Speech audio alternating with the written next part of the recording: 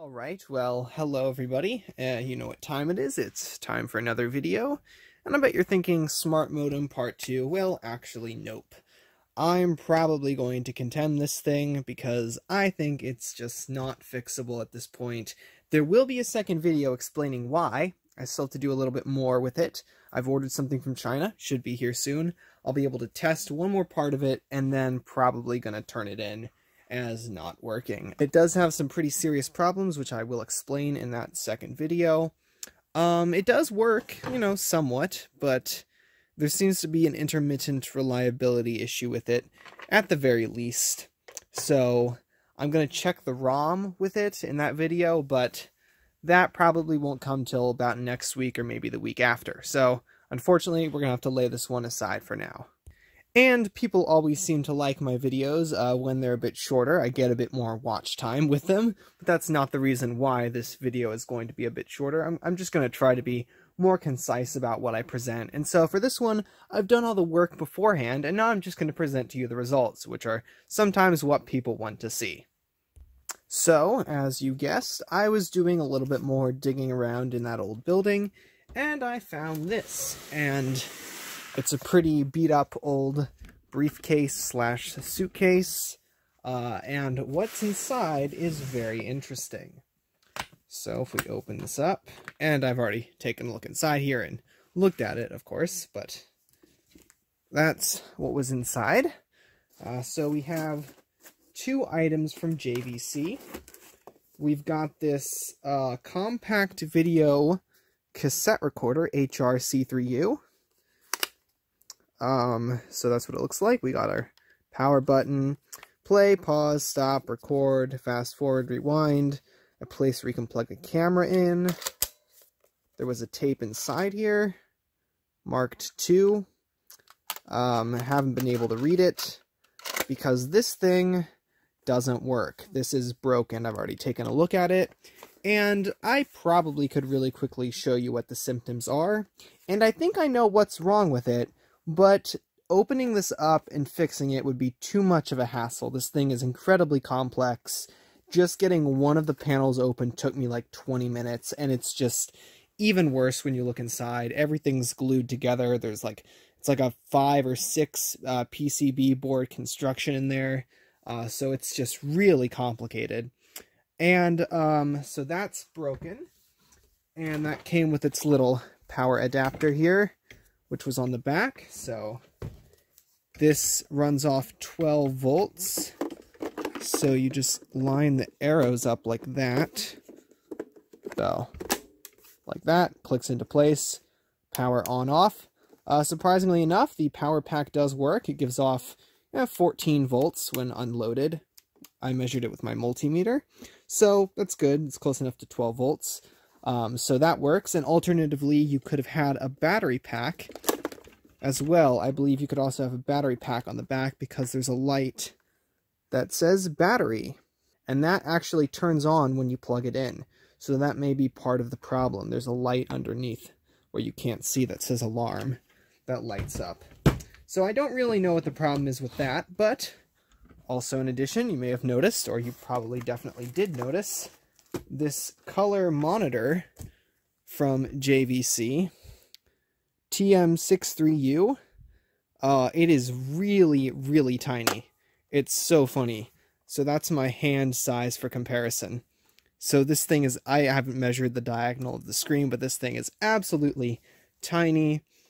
So you have our inputs there, video, audio, open 75 ohm termination. Also runs off 12 volts DC, so portable. You probably could have also had a battery. And underneath here, oh, nice carrying handle there, of course. And underneath here, which is really cool, we have really more complex controls that I could adjust if I ever got this thing to work to suit the computer that it's hooked up to perfectly. So we have a vertical hold control, which is really nice. Tint, color, sub-brightness, brightness, contrast, and volume. So with all those controls, this thing would be incredibly nice because it's really portable. So I could just carry this around to a computer, hook it up, do my work on the computer, carry it to another computer, hook it up, and adjust it. So it would be a nice, like, test monitor if I ever got that working.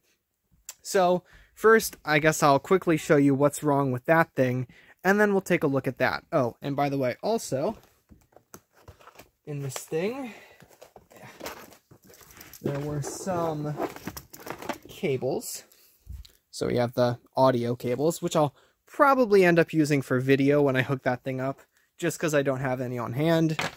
And the other thing is that the power adapter plug jack thing that came with this was not in the box. So this thing actually doesn't have its proper cord. I've ordered a cord for it, or I've ordered a bunch of adapters for different things like this, so I won't have to hunt around in my box of cords, because I only had one cord that actually fit this monitor. So it looks like about this size right here. Does indeed plug in, but the problem is that the voltage isn't right. This is a laptop charging cord, so it's 19 volts. That should have 12 volts, and plus I think I still have the gateway laptop that this goes to, so I didn't want to like cut the end off here, and so it's quite a large one. It's an unusually large connector. So now I will go ahead and examine this thing. So here we've got this thing. I'm just going to plug it in down below. Measure the output of this thing. So we've got a positive there, a negative there. Going to flip it on. 13.97 volts. We got a red power LED there. Now I want you to listen carefully to when it's turned off. I don't know if you could hear that. I'm going to do it again. Focus. There's just a little sound inside it, like a little, maybe like a capacitor discharging. I don't know. It's a really funny sound. But this does work, and even if it didn't, I already gave this thing a nice solid 12 volts with my lab power supply from that thing, just in case this thing was doing something weird. Same exact result. So this won't change, so I'm just gonna line it up, get it in, it's plugged in. So now we'll turn the thing on, and we have a red power LED here. And if I could make my tripod go any lower, we have a number display, and if I push the power button, nothing happens, which is the typical behavior. And none of these other buttons do anything. Reset doesn't do anything. Play, pause, stop, eject works, of course, because that's manual. Nothing works for cord, lock, on, off. Turn that off. Okay, our counter just went up to 3. That's interesting. Reset. Okay, reset resets the counter. Now the memory button displays a small M there. I don't know if you can see that. Counter doesn't do anything. Play still doesn't do anything. Maybe you have to have a camera hooked up to this. I have no idea. But what I think the problem is here, and I'm just going to turn this off so you can listen to the sound. So, and you see that some lights flashed there. I'll do it again. The battery light came on, and yeah. So I don't know exactly what's going on there, but I think since I'm not getting any activity, play, pause, anything like that, I think one of the voltage rails inside is missing. Some regulator might have died or something, which was another fault. I was watching another video with a JVC tape recorder or whatever, and the problem was simply that a regulator had died inside. That was giving out like the 12 volt or something. Now this takes 12 volts, so I don't know exactly what's going on, but you see we do have power to the screen. The power button does work, because when I hooked this up to my lab bench power supply and pressed the power button, the current would momentarily spike way up, like it was trying to turn on, and then it would go back down and shut off. So maybe there's a dead regulator, maybe there's a short inside it somewhere. But anyway, I'm not even going to try to fix it because this thing is way too complicated. I just managed to take one panel off, and it's just a mess inside. So There's no way I'm going to be able to disassemble all of this and put it back together exactly as it was. Most of the boards are glued together with like the pin headers that they're all connected together. So I'd have to desolder those, and yeah, it would just be a mess. So unfortunately, while I think I could probably fix this thing and it would be relatively simple, I don't think I'm going to. I don't really need a tape recorder. I don't really do stuff with VHS tapes. I'm more of a computer repair person, so having like an analog cassette recorder is just not the thing I want to have, but it's pretty cool anyway. Maybe I'll look at it later, but I highly doubt it. So turn that off. It is off, okay. And so that's basically the problem with this thing, and I'll put this back. Here is the portable color video monitor from JVC. And the other thing I forgot to show, which probably will make viewing for you all a little easier, is that it does have like a little kickstand there. And so it tilts it up like that, so it makes it easier to view. But for now, we're going to try and get this thing apart because, as you already know, I've already looked at all of this stuff and fixed it because this thing also didn't work, but I did manage to fix this one, and I will explain what's wrong with it. Now, I say that loosely because I'm filming this. I still have not tested this monitor's ability to take in a video signal, so I didn't actually hook it up to anything. I just verified that the screen worked and looked fine with no issues like convergence or focus or anything like that, and that the high voltage was there, obviously, and the other stuff. So we'll just take off the 6 screws for this thing. Sorry, I stand corrected. 7 screws, actually, for this thing. 2 on each side, and 3 on the back. And this thing also isn't quite the easiest thing to take apart. Okay, there's 7 screws out. Now we'll attempt to lift the back cover off. This is the tedious part, and you have to be very careful because you don't want to break anything inside. So, there we go. And now lift this thing. And there we go. All right, there it is. Just took me a little bit of working at it to get it off. And so this is where I have to explain that no one should do what I'm doing. In fact, I shouldn't do what I'm doing because, well, you have to have experience with CRTs, old televisions, monitors, and that sort of stuff contain high voltage. So that right there is the anode cap. So it contains dangerously high voltage, so I've heard stories of people dying, and so you really shouldn't open one of these things unless you know what you're doing, because that can remain charged even for years with this thing powered off. So always discharge it. I'm not going to discharge this one because I'm not gonna take that off. I'm just going to show you what's inside, so if you'll come with me.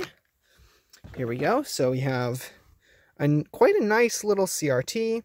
The neck board actually is this thing right here. I say quote-unquote the neck board because it's not actually attached to the neck.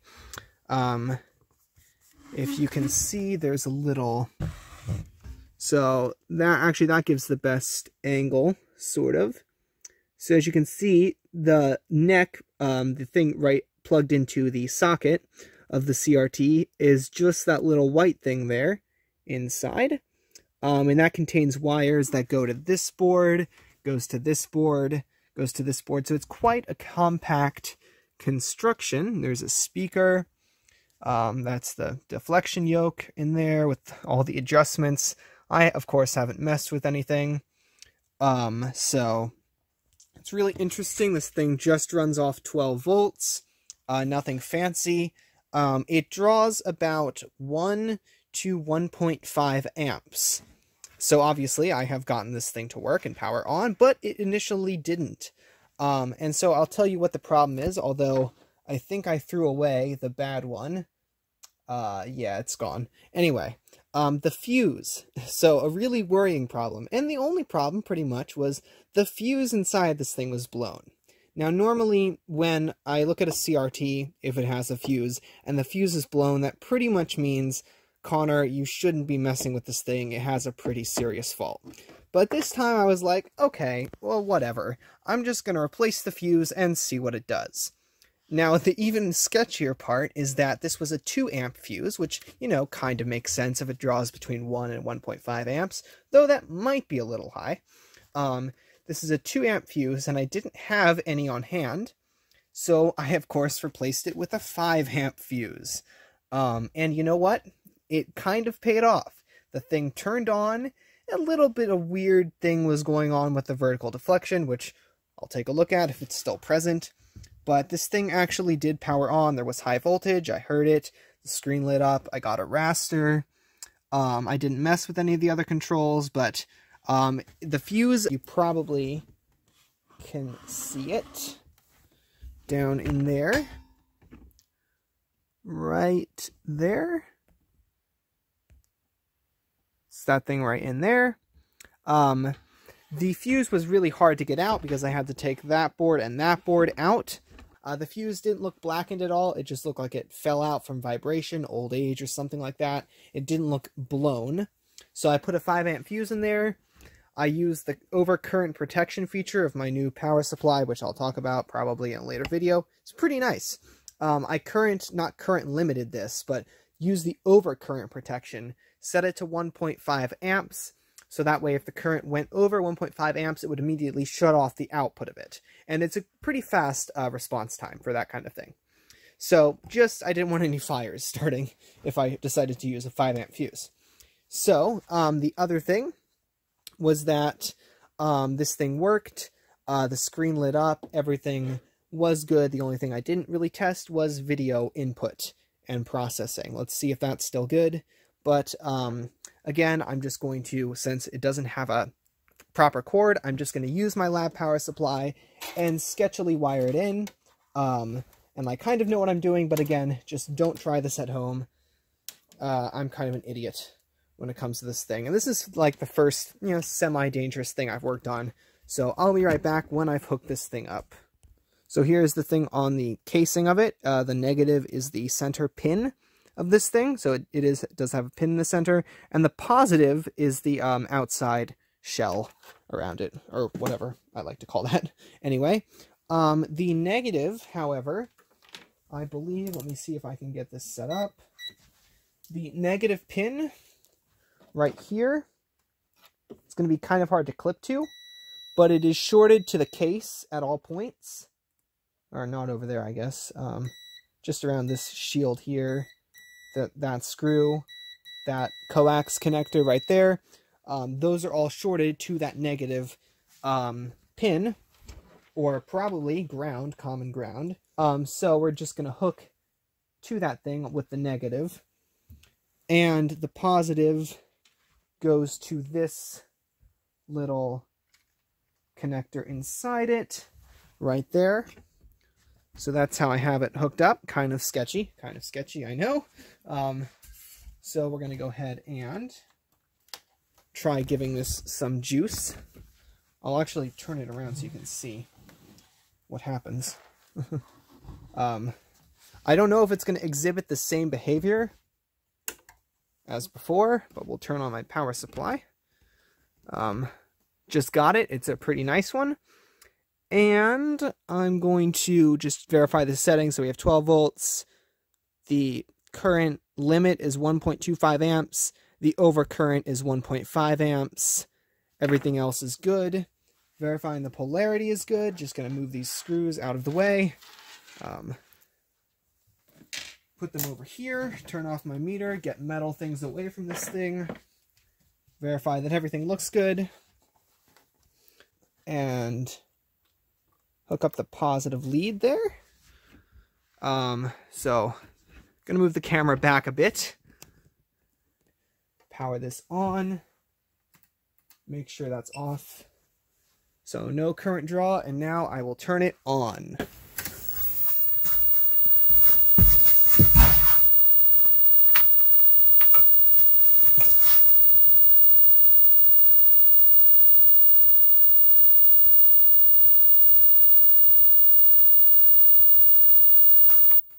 Alright.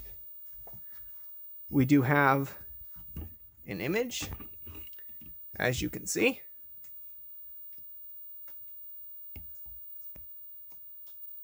So it does appear to be working, somewhat. I did bring all the knobs back to their original positions when I turned this off, like in the center. So before, the brightness was kind of cranked all the way up. It looked much brighter than it does now.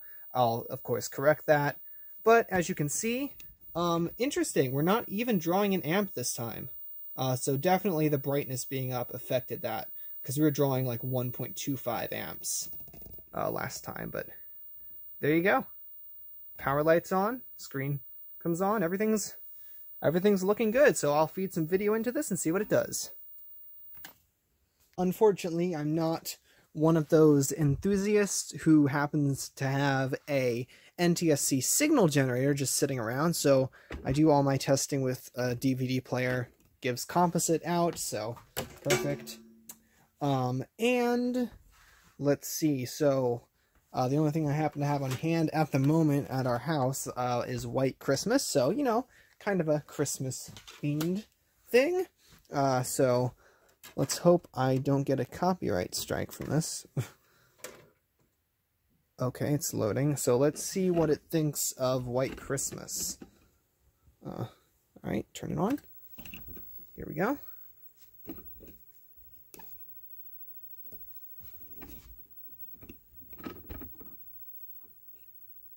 Okay, we've got a vertical hold problem. Alright. Oh, that looks terrible on the camera, but it looks really nice now. So 1.12 amps on our current draw. And we got a White Christmas menu screen. How nice is that?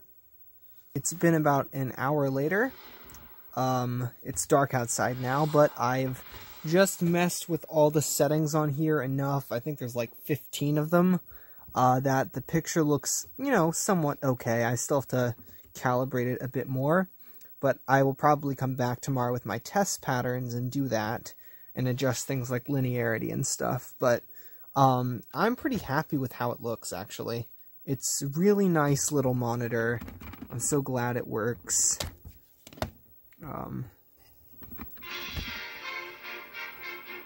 So there you go, and now it's gonna, well, it's flashing because of the shutter, but looks pretty nice.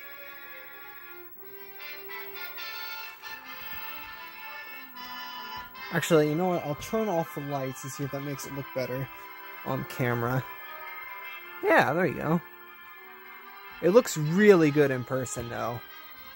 It's hard to just compare it. The colors look a little washed out on camera, but in person they're really full and rich. Like, that's a really nice red. And I see a little bit of, you know, bending, pin cushioning, I think, on the bottom and top, so I'll try and fix that. And the reason they're black bars is because this is a 16:9 DVD, so it's not filling the entire screen, but yeah, looks really nice. See if I can get rid of those things by adjusting some, let's see.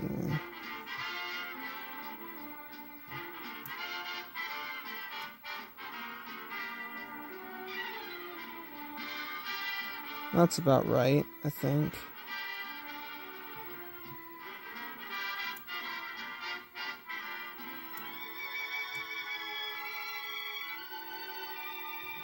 That's a good amount of contrast. That's the volume knob.